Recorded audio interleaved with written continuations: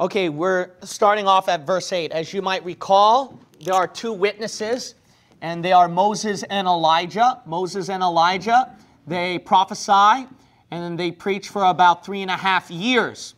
So as Moses and Elijah are the two witnesses for the people during the last days, we do know that they're going to help out the children of Israel during the persecution of the Antichrist. The Antichrist, he resurrects himself from the dead, as I covered from last teaching. And then when the Antichrist raises himself from the dead, he kills these two witnesses. So eventually, he's able to get his vengeance and then kill off the two witnesses. The two witnesses, you'll notice what the Bible reads about them, that when they die, they don't even bury their bodies. They just let it lie out on the streets. The verse says over here, verse 8, and their dead bodies, so they died, shall lie in the street of the great city. So their dead bodies are lying in the middle of the street. But notice it says of that great city. So then the question is that which street of this great city is it referring to? So then the great city will be referring to Jerusalem, actually. So the city would be referring to Jerusalem of that time. Okay, so then we're going to look at the verses before, the first verses at Revelation chapter 11. You might recall it was talking about that temple on the earth. Verse 2 calls it Holy City. The city that is called Holy City with a temple and an altar is a no-brainer. That's referring to Jerusalem. So by context, that great city is referring to Jerusalem. But the answer is more obvious when you keep reading. Now remember, this is literally verse by verse, and I'm trying to explain each and every word in the verse. Because sometimes people, as you might recall, people who get saved, they have a hard time understanding the Bible. So usually, the verse-by-verse Bible study really helps them.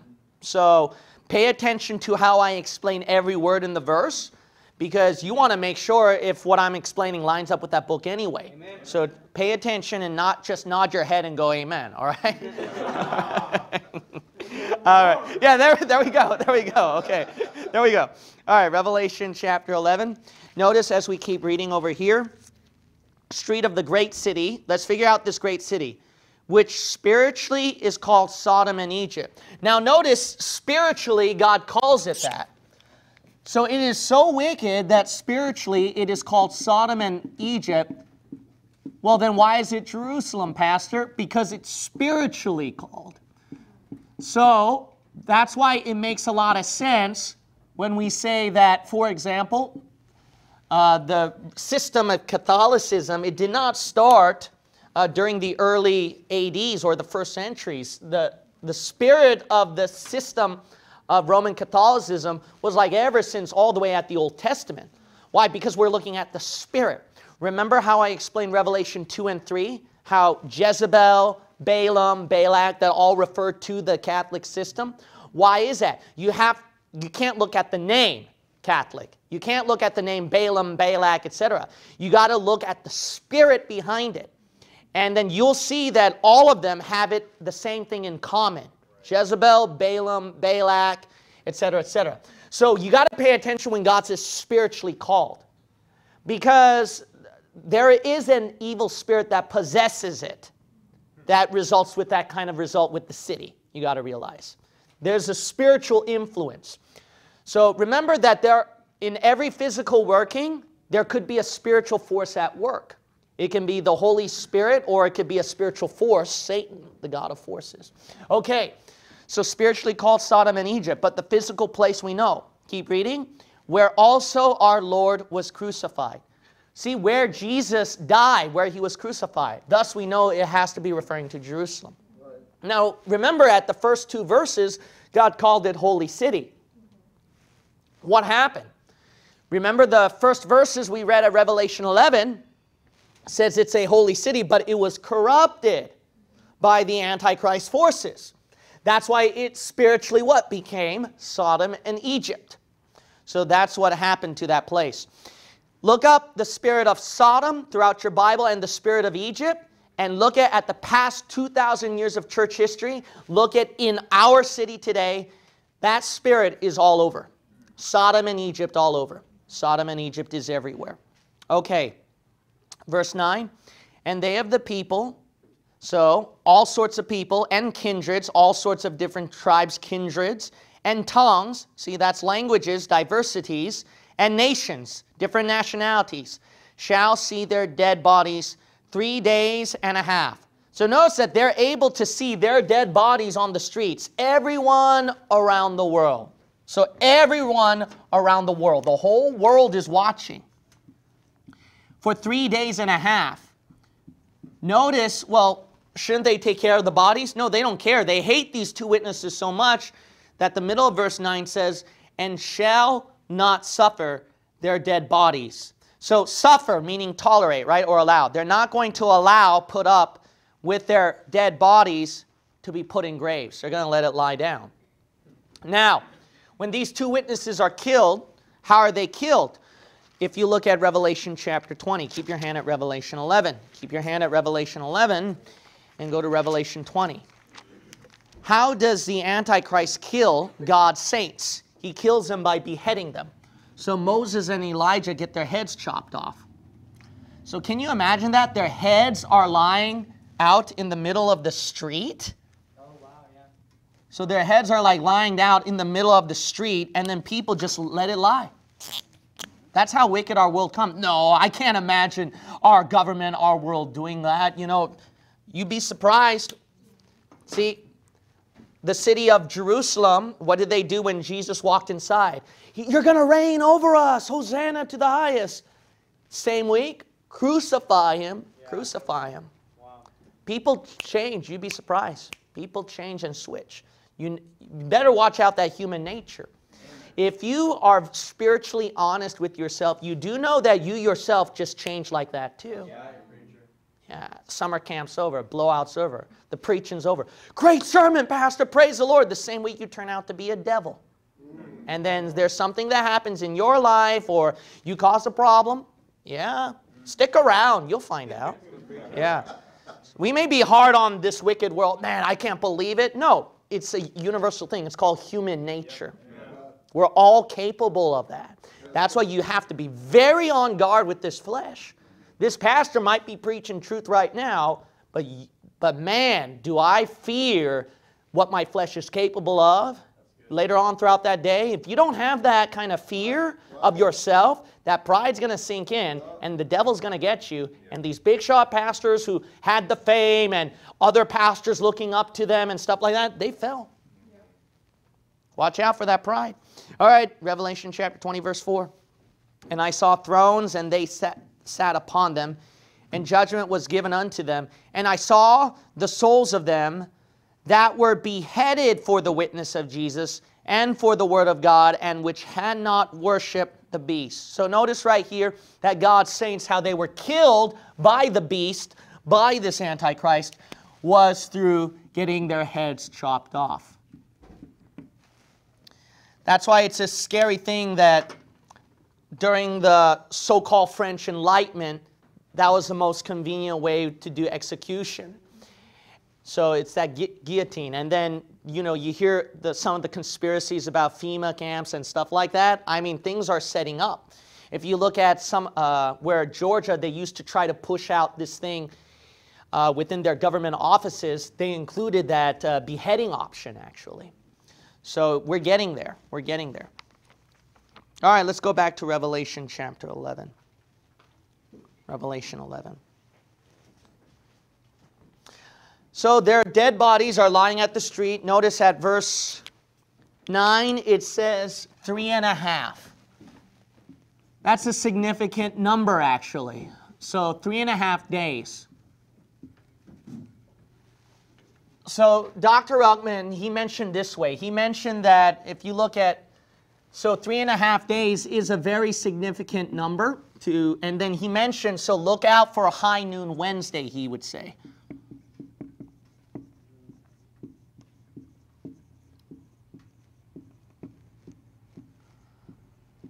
So then, if Daniel 9:27 is true as application to the 7-year tribulation, if that part is true, Dr. Ruttman mentioned in his old commentary book on Revelation that the treaty that the Antichrist make, it's broken in the middle. So then this 3.5 days, he mentioned that as something interesting. So I don't know if there might be something to that, depending how many years of the tribulation you want to put. But there is no doubt that concerning 3.5 days, there is something interesting to this. So concerning about Jesus Christ, we talk about how he died. So he died when he was crucified.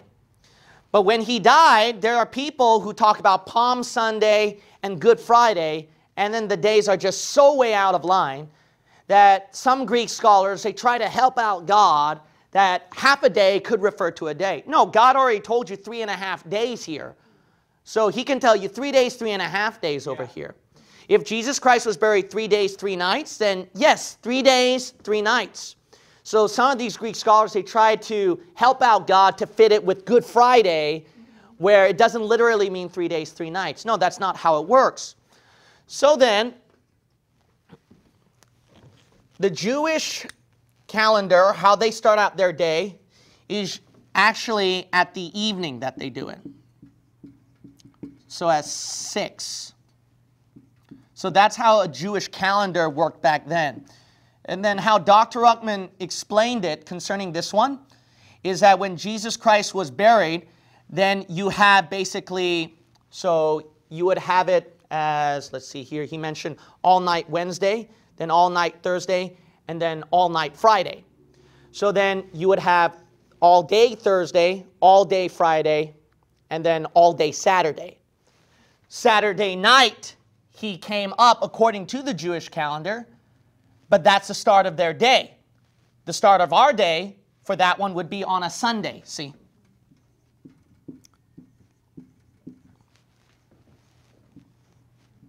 So then Wednesday evening, right? Then you got Thursday evening. Then you got Friday evening. And then you got the morning hours, obviously. And that would be all day Thursday, all day Friday, all day Saturday. So then, all day Saturday, right? Then Saturday evening, right? Since it's Saturday evening, according to the Jewish dates, or the Jewish calendar back then, that would be the new day for them. So for us, in our calendar today, that would be considered a what? That would be considered a Sunday. Yeah. So that's how it worked. Yeah. Jesus says, as Jonah was 3 days and 3 nights at the whale's belly, so the Son of Man will be 3 days, 3 nights at the heart of the earth. So this is how it would match up then. And what's interesting is that it started on a Wednesday evening, right?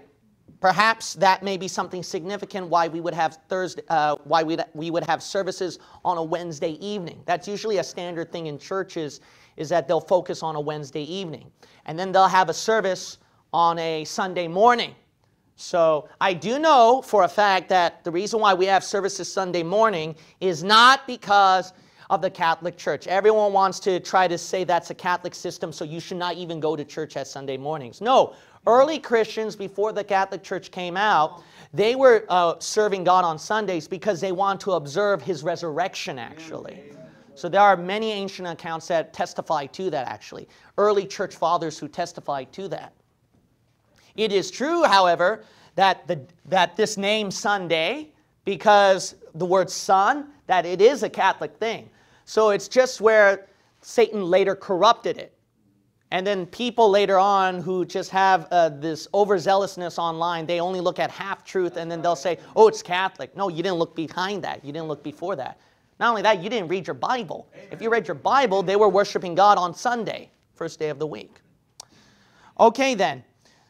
So establishing that fact, let's go back to our main text over here at verse 10. Verse 9, I forgot to mention this part. So the whole world is able to look at their dead bodies. How do you do that? It's so easy. I mean, it's not a no-brainer to us. The whole world can see that. A child is getting this one too.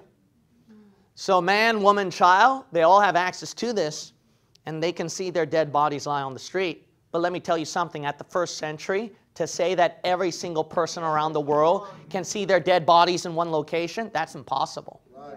There's no way. How can you do that? So guess what? If you read accounts of some preachers during the Great Awakening days, when they look at some of their commentaries on Revelation 11, and some of them mention, I don't know how that's possible, but we take it by faith. That's what the book says. Amen. And then when TV came out, boy, oh boy. And don't tell me that book is not prophetic. Don't tell me that book, I mean, that book, man, can jump ahead of time. That book can jump ahead of time. It is some book you got in your hand.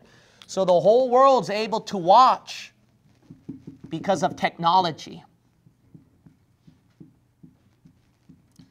William Lane Craig, brilliant guy, debating against atheists, philosophical that atheists even get lost in his language, but even a brilliant guy like that would say something very dumb and stupid that Christians say that Revelation 11 is a prophecy verse about television. I don't believe in that. Come on, man. Then do you have another explanation for this? How are they all going to see it then? I mean, you got a brain, right, Craig? You've debated atheists brilliantly, right? You made Christopher Hitchens sweat, right? So you got a brain, can't you tell? You don't need a brain. You don't need a major in philosophy to know. Amen. See, everyone knows. All right, look at verse 10. And they that dwell upon the earth, so all of those people, right, who are living on the earth, shall rejoice over them. Wow, really? Yeah, they're going to rejoice about these two witnesses who got killed. And make merry. So this is at a day when they're making merry, like Merry Christmas, right? But if you think that's a stretch, keep reading. And shall send gifts one to another. They're giving gifts to each other too. How about that? So we can see right here what day it would be. It would be on the day of Christmas. So look at that. That's very interesting. On Christmas Day, everyone is saying, man, those two witnesses are dead. Merry Christmas. Merry Christmas. We got rid of those two terrorists, child, you know. You know why? Because these people were not environmentalists. They were killing the environment. They stopped the rain. They made all the water turn into blood. And because this world prizes the environment more than the baby that is born, they don't hesitate about this kind of death. They're used to seeing so much blood already at the clinics. Right. See, Pete, would that preach over there? See, you don't think mankind is capable to do this. But the problem is that you're already immune to some of the stupid things that they're doing right now. Yeah.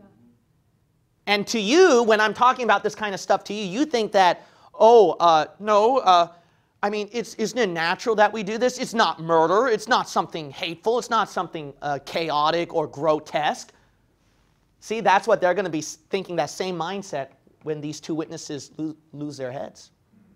They're going to give the same mindset.